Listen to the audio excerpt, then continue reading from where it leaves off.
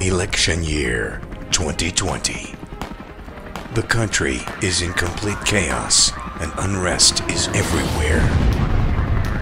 After the governor released every inmate from the prisons and jails, New York City is overrun by monstrous forces and the biggest crime wave in the city's history. Any inhabitants left have gone berserk. Anyone with any sense is long gone. Gangs of rioters and looters now run the city. Lazies that come out of the sewers at night to protest anything have turned the city into a dystopian nightmare. Finally, left with no choice, the president builds a wall around the city, declaring it a prison. But he must go back one last time for his stuff from the Trump Tower before he can take up permanent residence in Mar-a-Lago.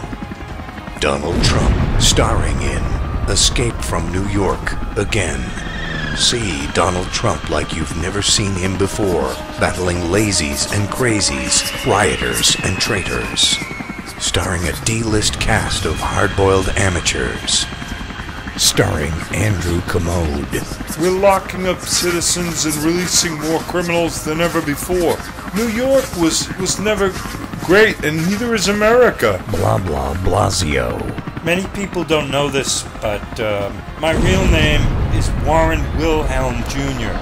I want my commie. Kumchin Whitmer. Okay, today's game is a game that I learned to play back at the Open Society Foundation. And the name of the game we're going to play is Mother May I. Vaccine Waters. If that Donald Trump don't get that damn tower out of Manhattan, the whole island gonna tip over and everybody gonna drown. It's an outrage. Impeach 45. Impeach 45. Impeach 45. Jerry Needler. If one more person asks me if I'm constipated, I'm gonna bury a size 7 loafer up their keister, damn it. Junk Shoehorn. Look, we have 6 ways to Sunday to get even. I'm helping New York release record numbers of criminals, and if he sends in the National Guard, there's going to be hell to pay. Cory Booger. I'ma take my Spartacus moment here.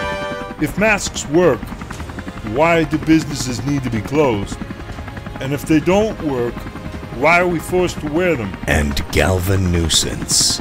But we're really trying. It's just not working out too good for us. But I have just introduced a bill to protect Martian rights and guarantee them benefits before they get here. There are no illegal Martians, and no, although I have been accused, I'm not a spacist. Along with 90% of the media cartels in Silicon Valley, Escape from New York again. You'll see real-life action like you've never seen in history as the city collapses before your very eyes. You'll feel the burning anguish as befuddled residents scramble for their very lives. You'll hear explosions as big as an atom bomb.